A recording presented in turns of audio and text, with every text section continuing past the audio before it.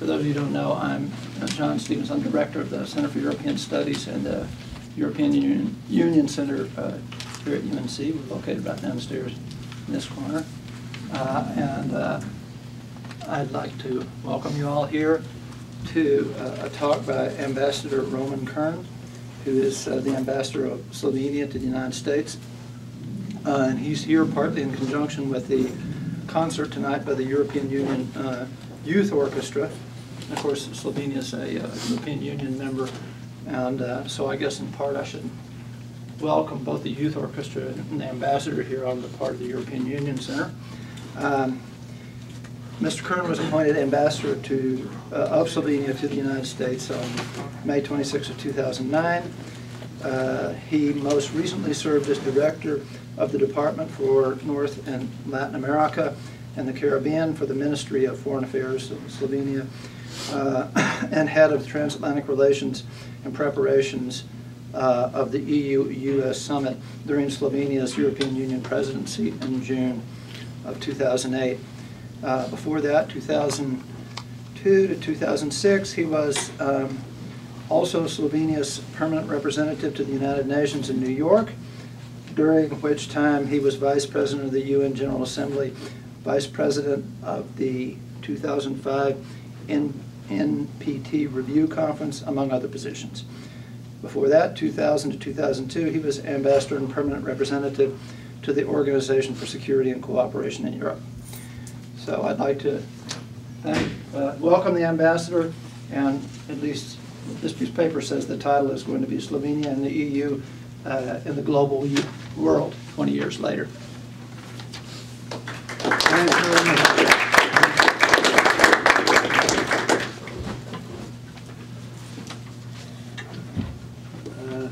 Well, thank you for having me. I really wish to thank to Professor Stevens and Edwards to invite me here and to share a few moments with you. I must admit it's my first time here in North Carolina, and I'll be looking forward for the rest of the day, as I always learn while traveling, and I'm keen to learn more about North Carolina. It's in our job description to learn about the country as much as possible, and I can tell you have a huge country, 50 states. EU has only 27, so we have a long way to catch up with you.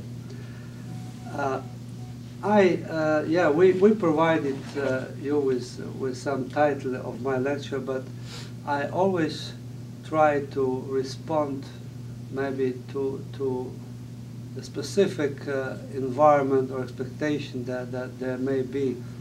So with your indulgence, maybe I will depart a little bit on that subject, but definitely I would like to talk to you about European Union and about Slovenia. Now, when Ms. Edwards toured me around, I saw that you are quite well equipped, not only in terms of literature, but also in terms of knowledge about European Union. So I guess I can learn something from you. What would be interesting to me really is to see your perspective of European Union that I can take with me as I will share with you my perspective. I have been in foreign service for quite some time, already in times of former Yugoslavia, and I can tell you those were moments that I haven't had the pleasure of talking about Slovenia as much as I have now. So again, with your indulgence, you will allow me to say a few words also about Slovenia. So when we travel, as we consider ourselves also EU ambassadors, when we travel in the States, that's some kind of a tacit agreement among EU ambassadors. We are encouraged to talk about EU. And we do that with great pleasure, because this is something that we share This is not something that is imposed on us, that we should talk about EU. We talk about EU because we want that you understand better the way that EU operates. So what we do, EU member ambassadors, is that we talk about 80% of EU and 20% about our national countries, which is a fair deal, because I believe that I need to say a few words also about Slovenia. After all, it's all the way a new country for you.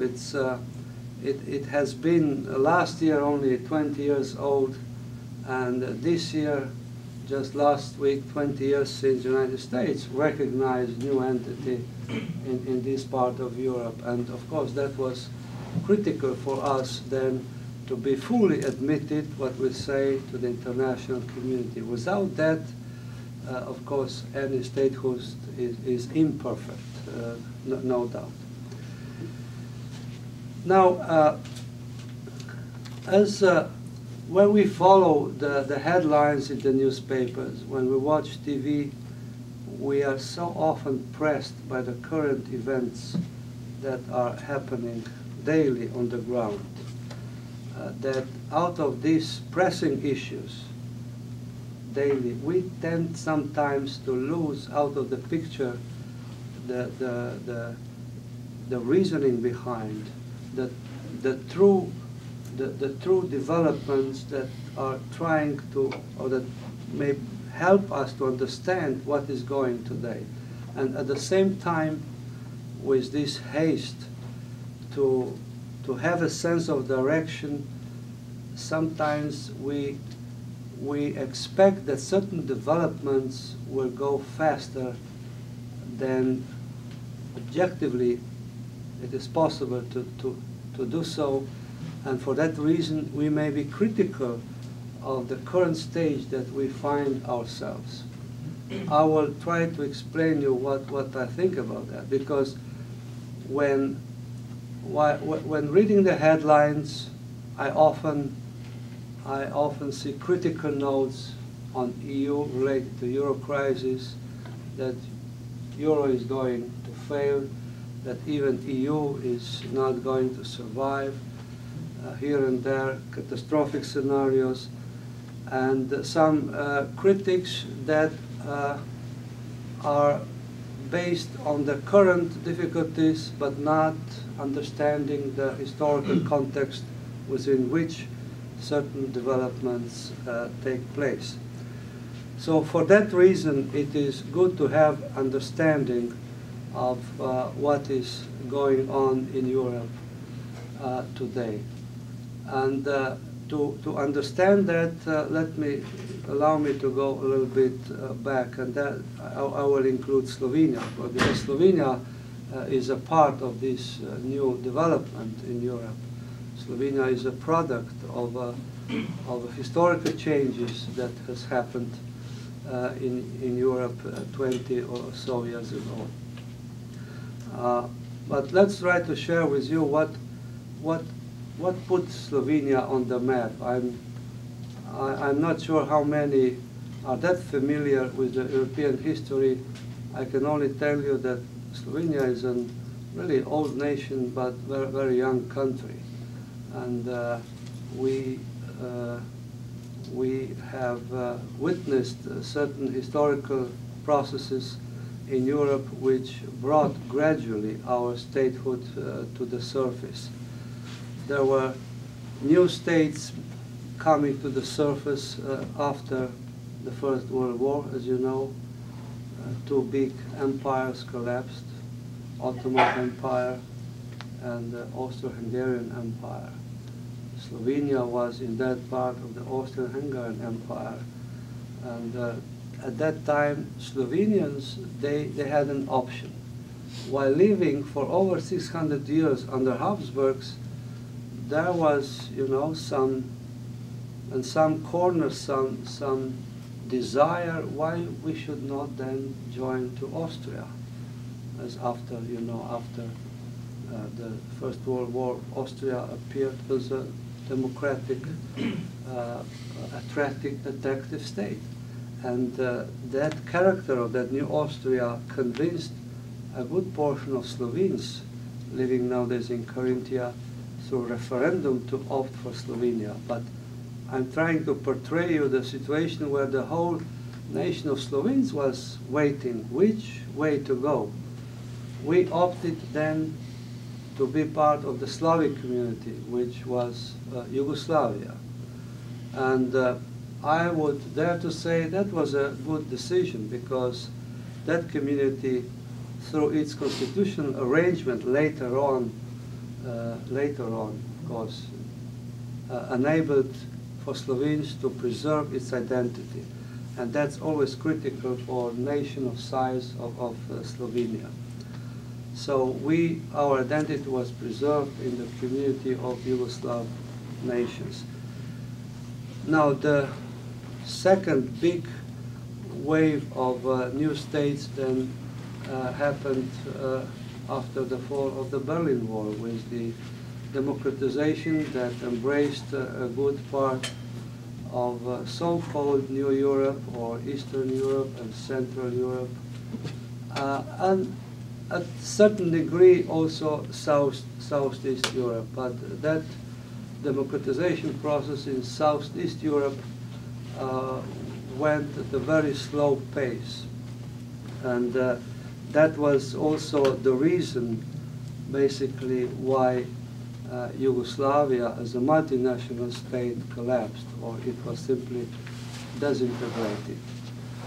Because simply it was not capable to manage the numerous diversity that were embodied into this entity of Yugoslavia as a community of 6 republics, 5 nations, with 3 religions, 3 languages, 2 alphabets, you name it. So it was quite difficult to manage, but the distinctive development in comparison with other countries that entered the path of democratization was that these countries fully embraced the new political environment to democratize themselves. While Yugoslavia was, hesitant, and in Yugoslavia at large, unfortunately, instead of democracy, nationalism prevailed. And that led to some violent conflict that led no other options but for this multinational state to disintegrate. And just to make a sense of the dynamic of history, I would just like to portray you the picture then of only the last 20 years, when even some high politician in the United States, they said 20 years ago and a few weeks, that Slovenia will never survive, that it is not suggested that it would embark on the way of its own independence. And to have the situation then that not long afterwards, in 2008, Slovenia was in the chairmanship of the European Union. So between 92 and 2008, certain years, 16 years or so, Slovenia was in the chairmanship of the European Union of $500 million, 500 million inhabitants. Now that is just to illustrate the sense of dynamics that has happened in the last 20 years. And that sense of dynamic is, as it was relevant for countries of Slovenia, it was relevant also for EU. Now, when I referred to this notion of not understanding properly the course of developments at a given moment, I had in mind precisely the process of the European integration. Because we tend to be quite critical in Europe, but very much also in the United States on the pace and the stage of this integration that we are a part of. But we have to put EU integration in the historical context. We have to recognize the origins, why EU has happened, why European community was born. You all know that European continent was the source, a nucleus where two world wars erupted and shake the whole world. And for the beginning of the European integration after the Second World War, two things were conducive or critical. One was German-Franco reconciliation that led into the, alliance, into designing the future, political future of Europe. And second one was strong backing from the United States. Unlike after the First World War, the United States stayed in Europe after the Second World War. And that made a critical difference. That was the strongest possible support to create an environment within which no future war would erupt. And that policy was relevant 16 some years ago, and that policy is relevant even today, because it showed its relevance, especially after the fall of the Berlin Wall, where in fact the United States introduced the policy of the whole free Europe and Europe at peace. This was the policy that brought European Union to the further enlargement, and that is that critical moment that has happened 20 years or so, and especially with the Big Bang enlargement in 2004. Now, by then, European Union had its own pace of political transformation, which more or less went into the deepening of its own structures with gradual extension of its member states. But what has happened in 2004 was critical for the reshaping of the whole Europe. If with 2004, as you know, until 2007, 12 new member states were joined the European Union.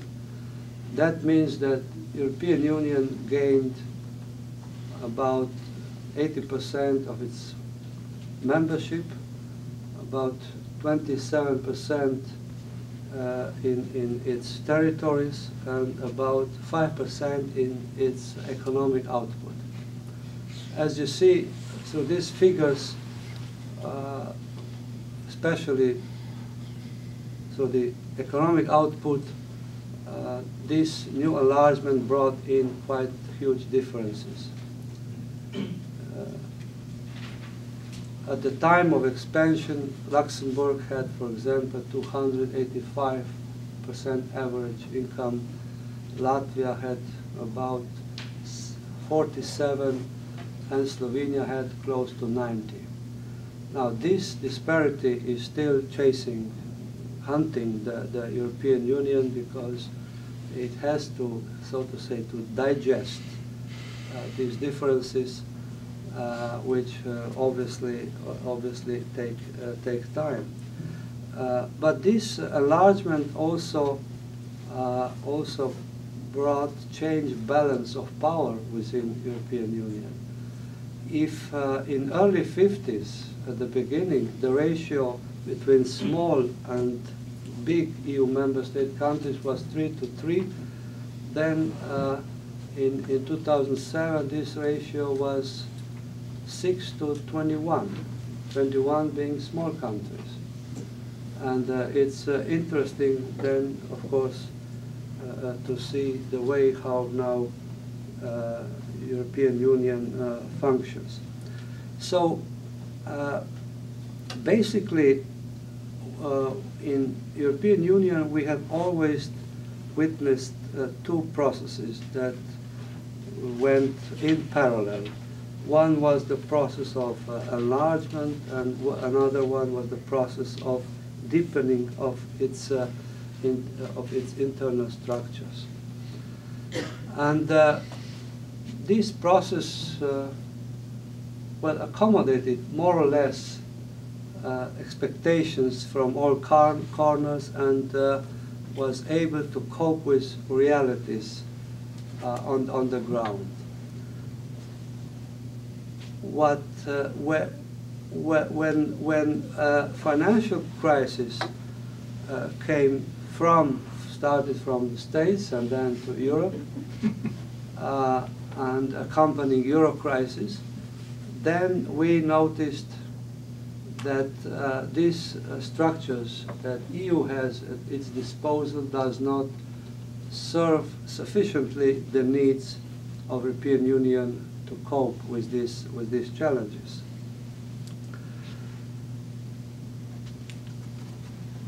In fact, this crisis demonstrated that more bold, coherent, consistent political actions and decisions are needed within Europe to cope with the financial crisis of this size that we have witnessed. Now, throughout the whole process of European integration, it always meant that in one or another way its member states gave up a part of its sovereignty. And the peak of this political process was achieved with so-called Lisbon Treaty. But the real financial crisis came only after Lisbon Treaty. And that is why EU found itself unprepared, unfitted to cope with this crisis, because it has no instrument how to coordinate fiscal management, and no instrument how to put the EU budgets into line so that we could effectively address deficiencies that appeared in the financial sector. So what appeared as a prime challenge was to adopt new rules for economic management and to adopt instrument for financial regulation, instrument that will be in charge of coordination of fiscal policies. Now, to do that, of course, that means that these processes should lead us to a greater fiscal integration. And that would mean that at the end of the day, that member states has to give up a part of their fiscal sovereignty. And that's, politically speaking, the critical issue. For any kind of integration, of course, it relates to EU at large. Because we have witnessed already in the area of foreign and security policies that it's not easy for member states to give up a part of their sovereignty. Now, but nevertheless, we have made a long way, but not long enough to deal efficiently with the financial crisis that hit Eurozone so much. So to reach the stage where we could be able to coordinate fiscal policies, to reach the stage where we could adopt new institutions which would lead us to greater fiscal integration, that requires a political consensus of all EU 27 member states. We are still, of course, far to achieve that. That's why now we have so-called Europe of two speeds on this particular issue. The Europe that consists of Eurozone members, Slovenia is a part of that, 17 members, and other EU members that still have their own currency. And the time that we have spent now for nearly 2 years, or 1 good year, was time in a search for this political compromise to adopt new rules that would equip European Union to deal effectively with this crisis. And it is quite logical to expect that all these countries which adopted some time ago euro as a common currency, that they should or could be ready then to adopt also other rules of economic and fiscal management. Because when we adopted euro, then we could assume that this cannot run only with the full autonomy of fiscal policies of all EU 27 member states. Of course, euro was a political project, and that remains to be. But euro is a fact of life, so if we want to preserve that, and the cost of not preserving that would be simply too high on that, not only economists from Europe, but also economists from the United States agree that we should do everything to preserve euro. So there is simply no other way but progressive way. And that means that we have to elevate the integration process to a higher level, and that is fiscal integration. That is something that is still an issue of divisive debate within EU. And sometimes from different corners we hear some criticism, why we are so slow in rallying around such an agenda. My simple answer would be that is so crucial, so important for the member states, for the sovereignty, that it takes time to be matured. And there are always, crises are always opportunities really to embark on bold decisions. And this decision would be bold, unparalleled to maybe to any current decisions within the EU. Because as those, and that decision has options, of course. We can still go either way or other way. When we speak of options today that have impact on our life in the future, it's very legitimate, and we should explore our options. But to dwell on the options in the past, for example, that serves no purpose, because once history is written, there are no options anymore. There are only facts on the ground. And the fact on the ground is now that we have European Union. We have, through our free will, opted for that. We know that that's the best for all nation states, that's the best for Europe at large, and we know that that serves the interest also of the United States.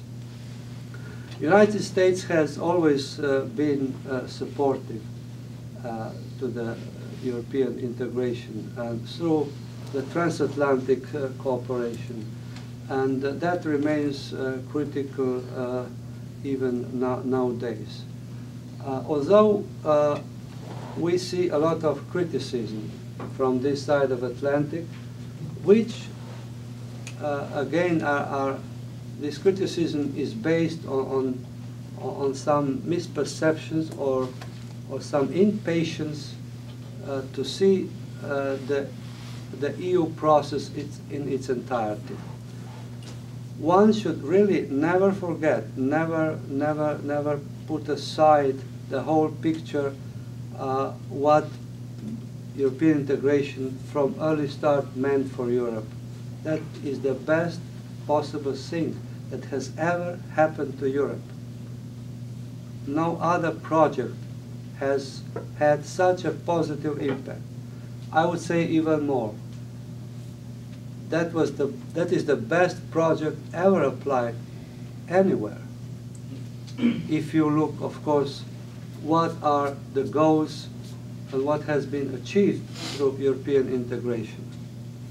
We have many continents, many regions in other corners of the world, and nowhere we can witness such a deep, politically important process as within Europe.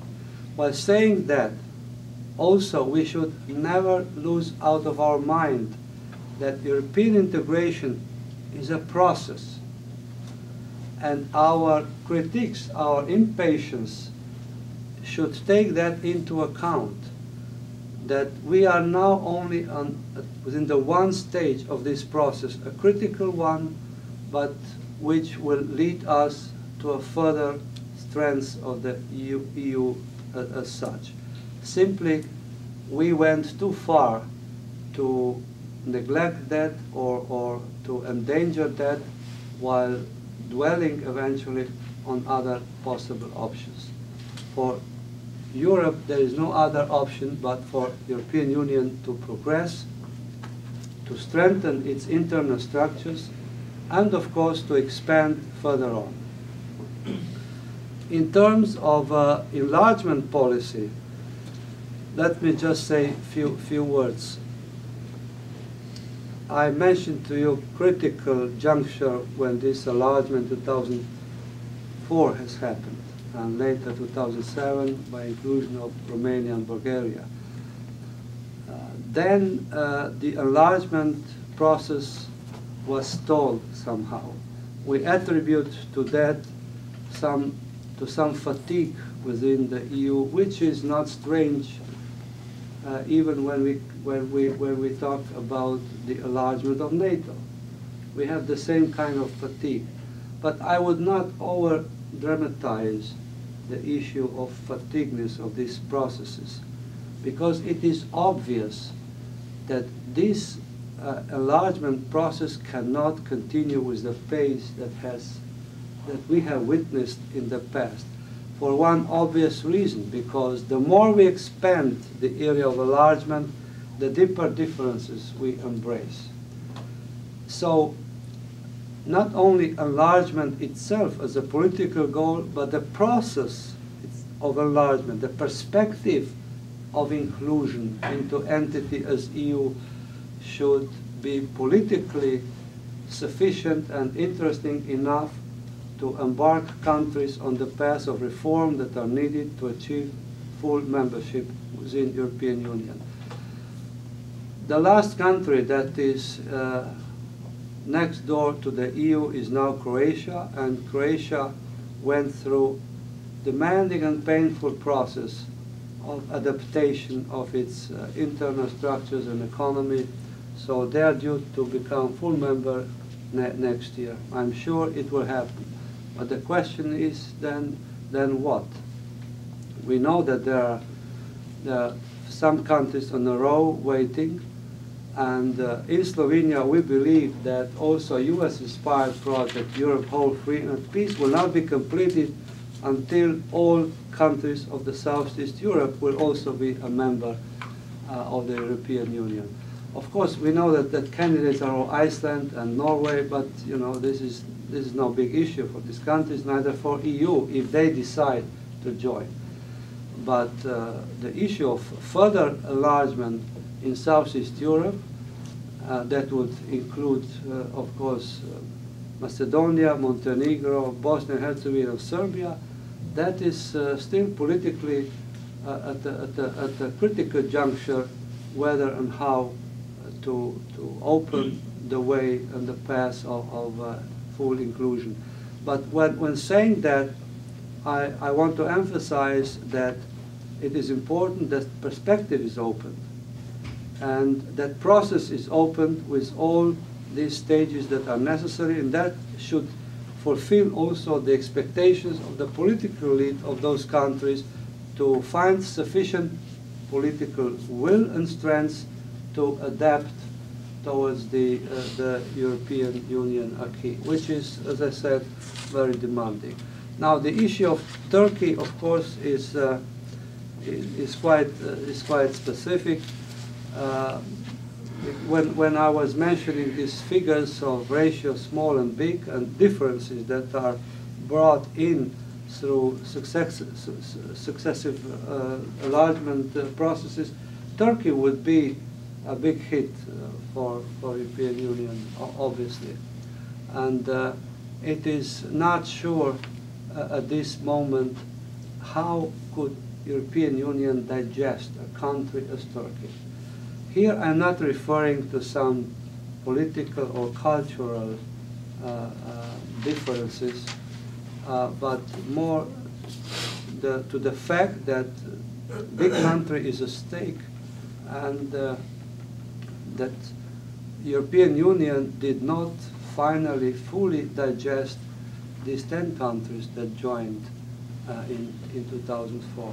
So it is not only a political issue, but it is also an issue of capacity of the European Union to embrace Turkey as a new member state. Well, politically, to be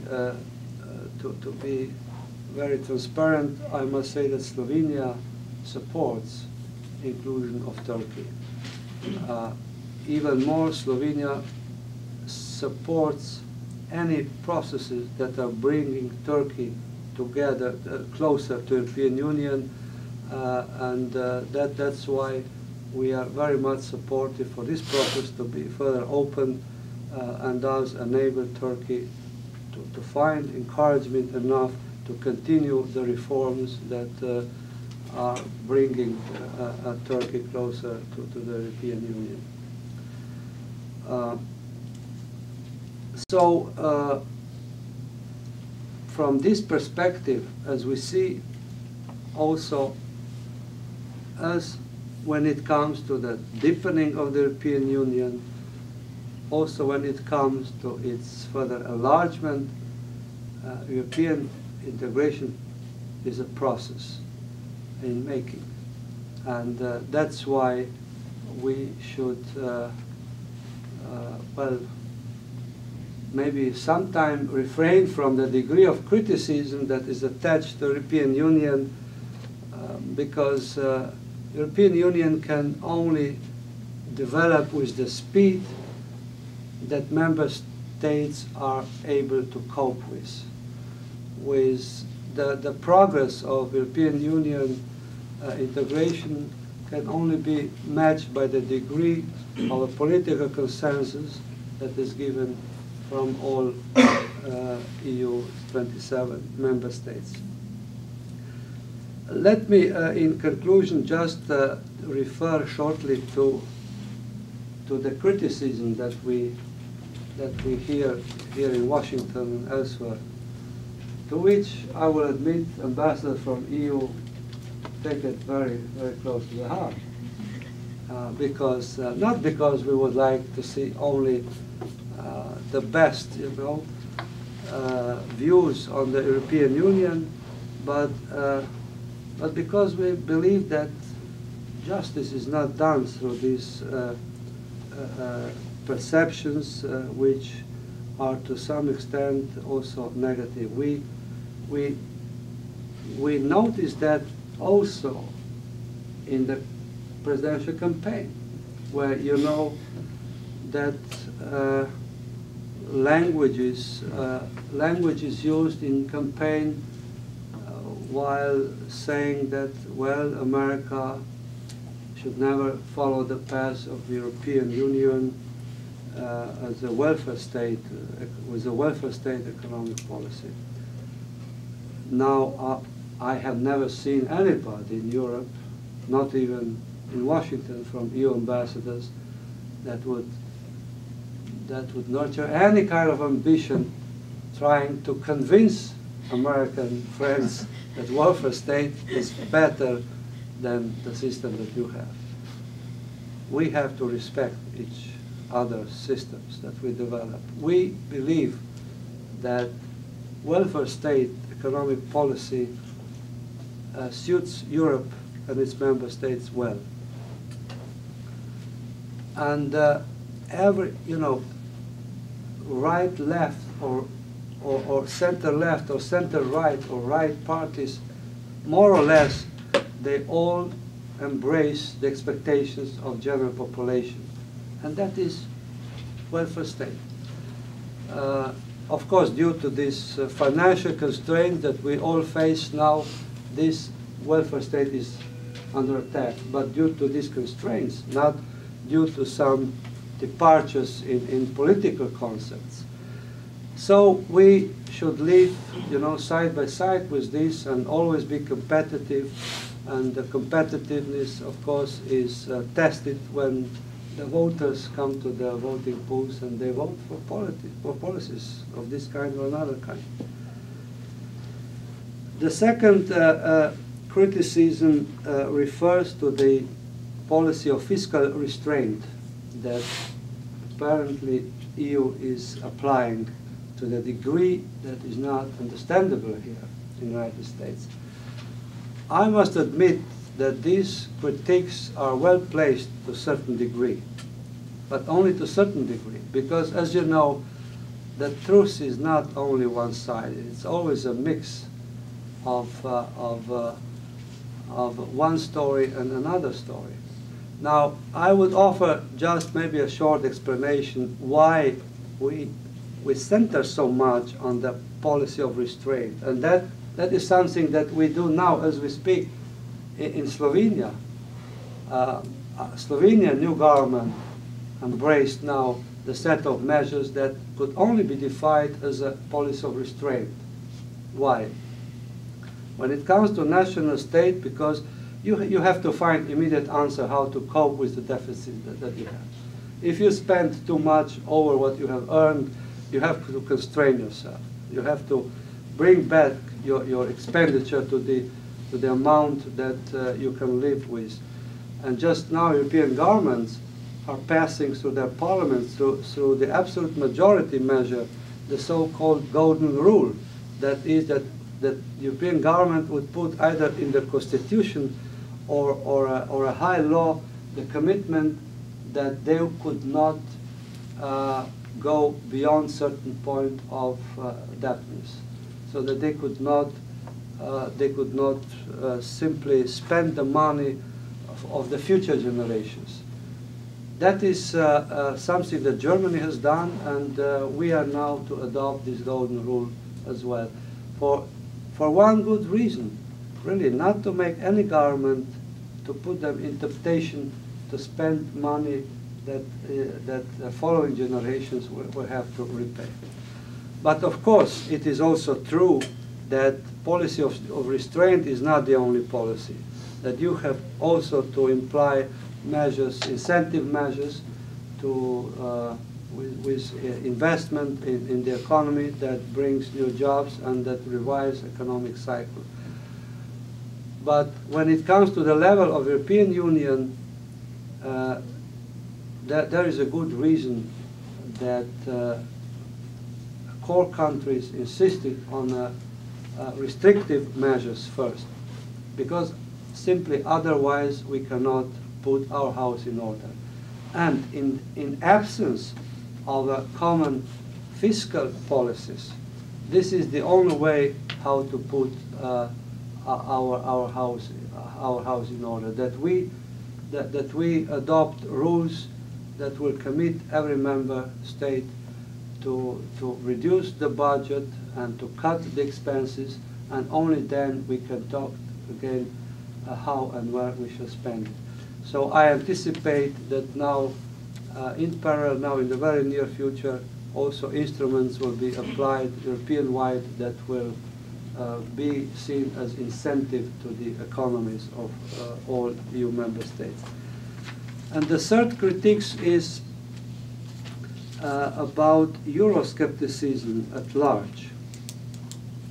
Now that is something that is difficult to understand. As I said, at given time, you always have options. You can go one way or another way.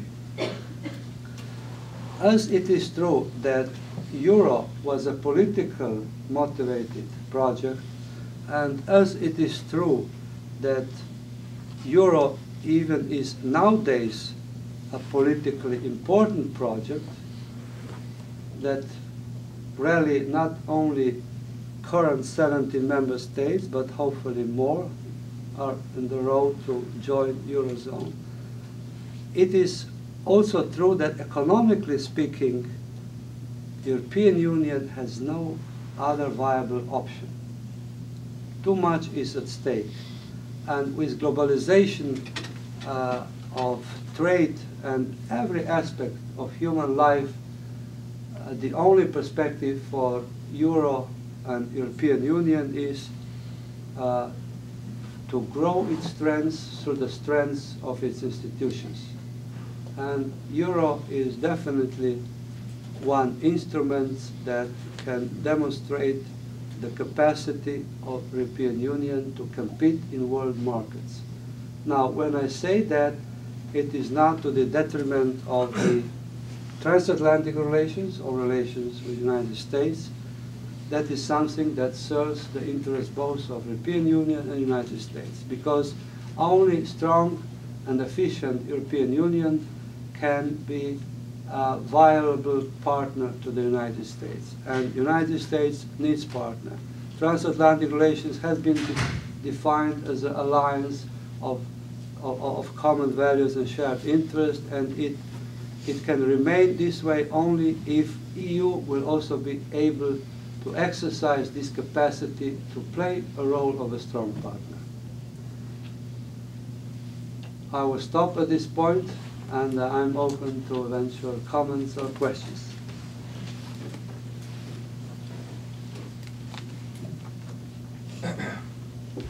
Yeah, you mentioned a lot about like U.S. criticisms and your response to them. Are there any, in like your background from Slovenia, is there any criticism of the EU that you agree with? In Slovenia, you mean? Or just you in general?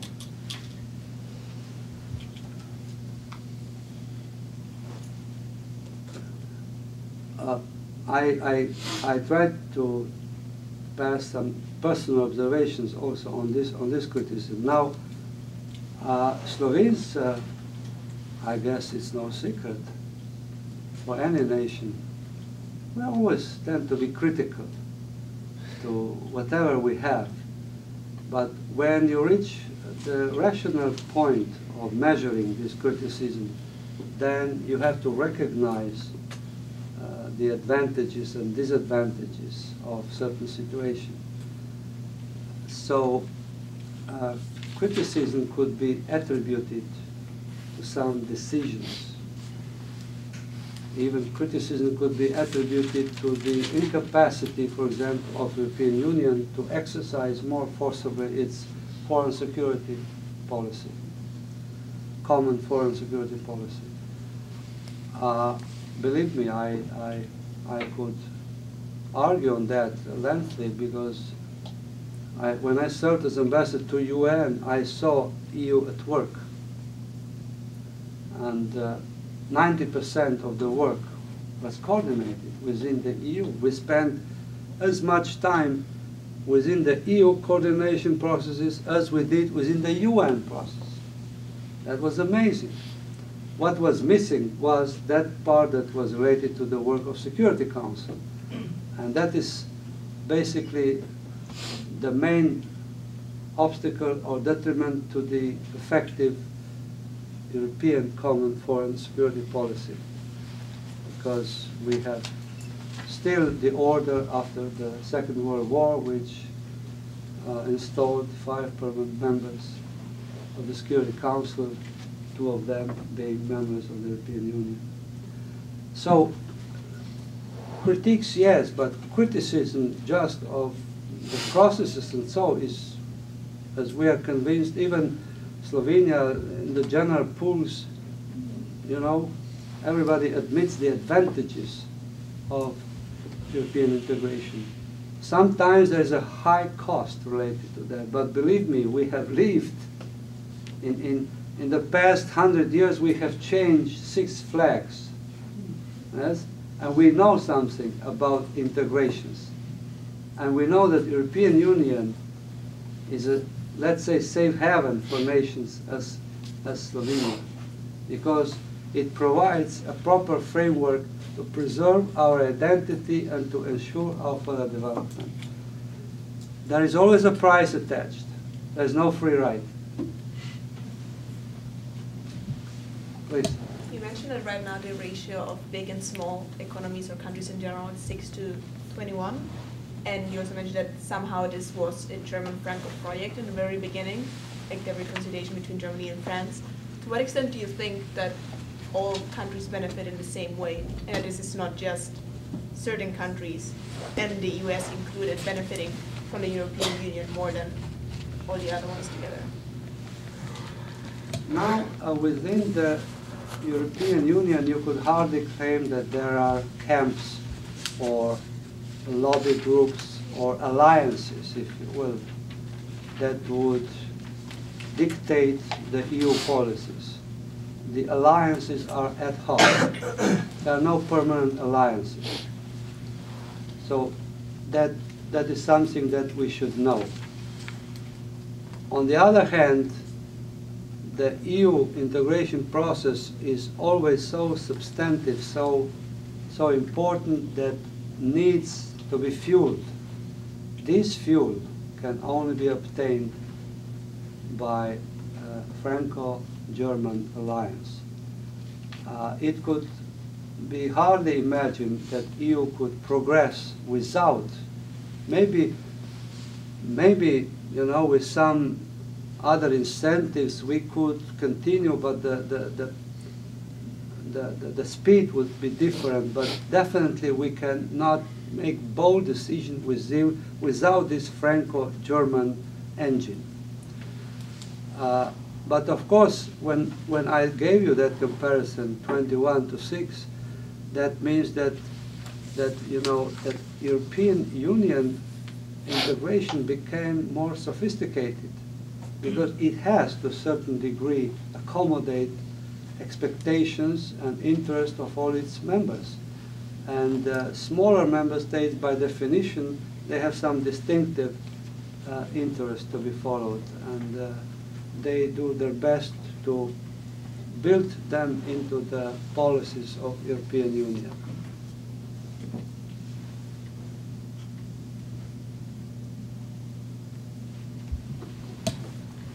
Could you tell us a little more about the Slovenian economy, please? You mentioned that at the moment of accession, the Baltic states had something like 40% of the GDP per capita of the European average, whereas Slovenia had 90%.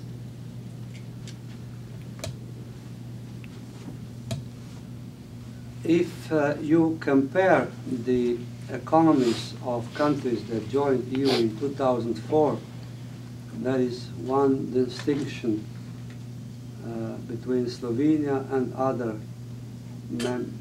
countries that joined EU, and that is in the amount of foreign trade that Slovenia had with market economies, with European market mainly, and US, much before joining the European Union. We had even in former Yugoslavia, 67% of our trade was with Western markets. Unlike other countries in the East, where this share was minimal. So it means that we had an economy that was more competitive to the Western markets, and that after inclusion to EU, our main problem was not to get new market share in the Western market. Our main problem was to maintain the existing share. So obviously that also revealed, you know, some differences in the level of economic development at that starting point. Now, of course, other countries are catching up fastly, and this high percentage of Slovenia was attributed to the capacity in the past to have efficient economy, while others were more socialist-oriented economies. Our businessmen were trained in the Western market, so that brought us some competitive advantages at the beginning.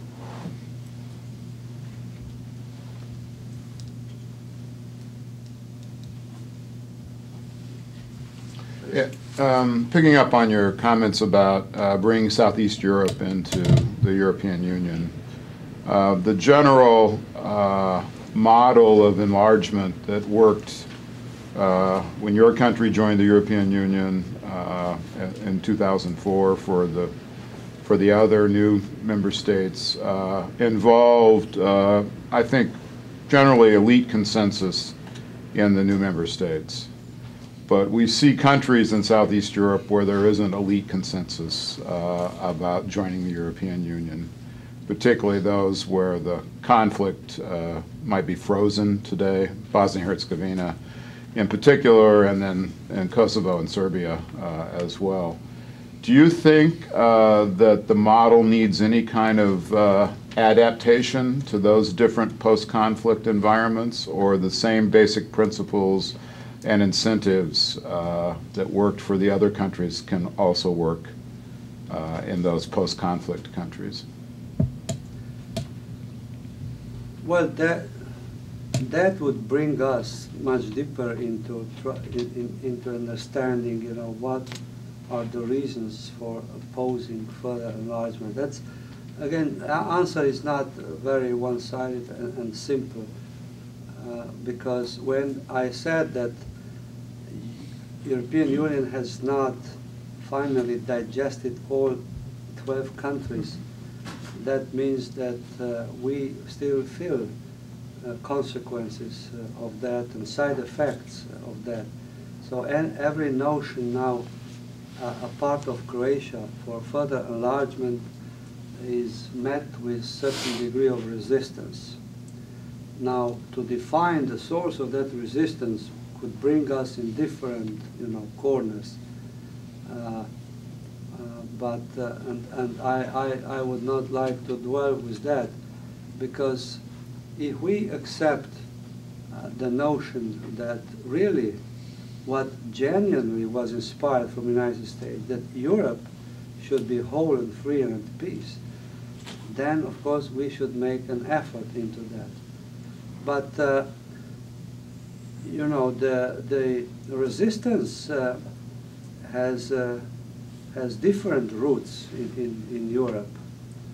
When you speak about Germany, well, and Austria, for them, we know why they resist so much towards any idea of getting Turkey in. Even when we speak about some individual countries in the Southeast Europe, there is still ongoing conflict there. In fact, it's not having a violent form, but the conflict hasn't been solved yet, and until that is done, I think that there are not very good prospects for some enhanced way of integration. But that's one part of the story. Now, another part of the story is that countries in question should, fully embrace not only the idea of EU membership as a political inspiration, a political challenge, as a, political elites always want to be challenged to something, but they should accept EU integration as a political, economic, social inspiration to change their own societies. Because this is something that not everybody has fully embraced. Because you cannot only pursue political goal for the sake of implementing the goal, but you are in fact entering into the path of a deep structural changes. Now, when Slovenia, I was explaining to you over the lunch that we had, at the end of 80s, Slovenia adopted a law that no law will be passed in Slovenia that will run against the adopted laws in the European Union. So we volunteered already, but not for the sake of political activism, because we recognize that's the only way how to catch up with the European Union and to be a part of these processes. So political elites are responsible to convince the wider population what is at their best interest, and then, of course, to pursue policies that are directed towards that. So, in both sides, there are handicaps, so to say, that are affecting the prospects of further enlargement. My question actually follows up on that, and it comes back to this issue of enlargement fatigue. And we had a workshop in the Balkans in the fall, and one of those visitors from Serbia said, you know, they oftentimes, just when you get to the next step, enlargement is 10 years away in the future. And I'm wondering, to what extent does the fact that, you know, the enlargement process has slowed down, and kind of the rules, you know, it's Copenhagen criteria plus at this point, and at what point does that become a hindrance to the political elites in those countries and the wider publics getting on board on board in terms of enlargement? Because the time horizons are just so far out that it's hard, one, for political elites who face election to campaign in favor of enlargement, and then two, to bring their public along. Well, there's always price attached, no doubt. You cannot just gain domestically by proclaiming some, you know, political goals. You have to exercise the capacity to live with your commitments and to make change happen. Now, I will just try to illustrate you in a way of answering you in three cases. That when NATO enlargement, don't forget, there was no EU enlargement that would not be, you know, first with NATO enlargement. So EU enlargement happened only after NATO enlargement, and this is, well, the simplest possible way to explain the importance of US policy in Europe, because NATO enlargement was strong political incentive to the EU enlargement. That is the fact. But then, let's see Slovak Republic. Only for the sake of the political leadership, at that time, they had delayed the process of transatlantic integration. You know, otherwise, there would be no reason. So it was not about the capacity, it was political will expressed through political leadership. That's why political elite always hold responsibilities for what they do, how they present, how they lead the nation. The second one was on Croatia. Until they have delivered the war crime criminal suspect to The Hague, there was no movement. And of course, there are other difficulties, but you know, just to demonstrate in one case, and if Croatia would not be, for reasons that are, of course, historically maybe justified, if they wouldn't be so involved in Bosnia and Herzegovina, with Herzegovina being, you know, inhabited by Croatian national population, they could progress faster. So only when they had leadership that embraced fully European agenda, then the path was open. So, personally, I can hardly see obstacles in real terms for Serbia if they would decide that this is the policy and priority that they want to pursue. Whether there are difficulties on this road, whether there are tasks impossible and missions impossible to accomplish, that's different issue. But, you know, price is attached. You have to work hard. And these societies really have a lot to catch up. Not only that EU is sharpening its conditionality, which is, you can name it, it's unfortunate, but that's the fact. That only means that really that on the other side, the political elite has to exercise more courage and ability to cope with these challenges. So it is really very much to the elites how they define their priorities, how they present them to the public to gain the general support. Because you know, it's not a road to heaven, you know, because look other countries in Central Europe. Immediately after accession to NATO and EU, what has happened?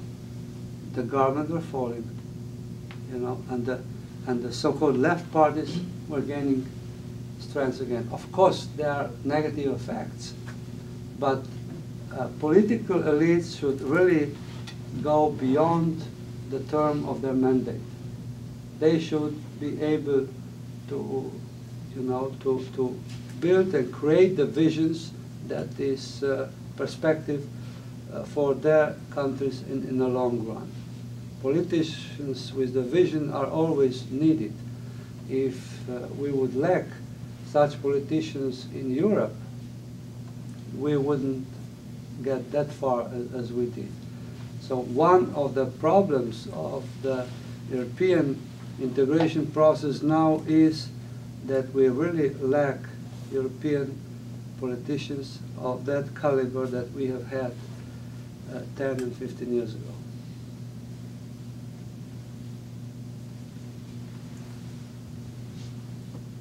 Any more questions? Okay. Well, thank you. Thank you.